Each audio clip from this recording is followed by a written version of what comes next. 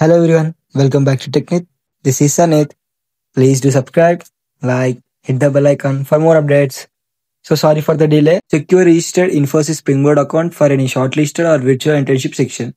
Check your inbox or spam folder for email communications titled like Infosys Springboard Internship 6.4 results or similar.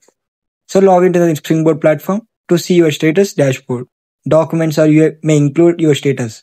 Reach out to support via Springboard help section if you have completed modules but have not received any email yet.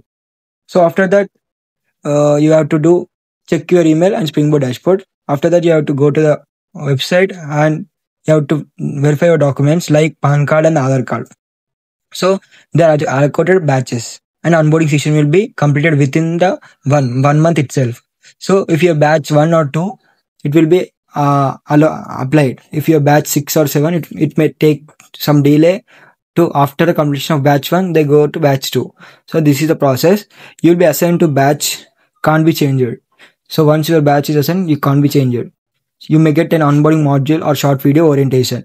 So first 2 weeks project intro plus research problem understanding. Next 3 to 4 week phase 1 project implementation. 5 to 6 weeks finalizes implementation documentation. 7 to 8 week project submission. So this is a 4 milestones over 8 weeks.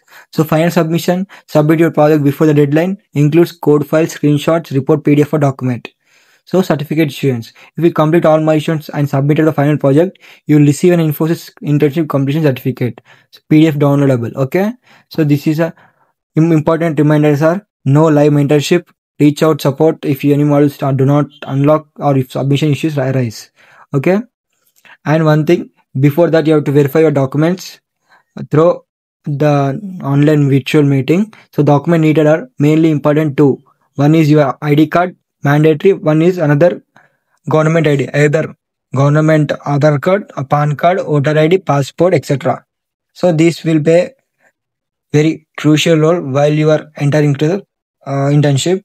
So don't do any mistakes in that. If you do any mistakes, you lost your internship. So be careful and attention and also mindful. So I talked to a person before who done Springboard internship. So this is a major concerns they faced while doing internship. Please subscribe. Tata. Bye bye. Comment down for any. Please comment down for any problems issues. I will resolve.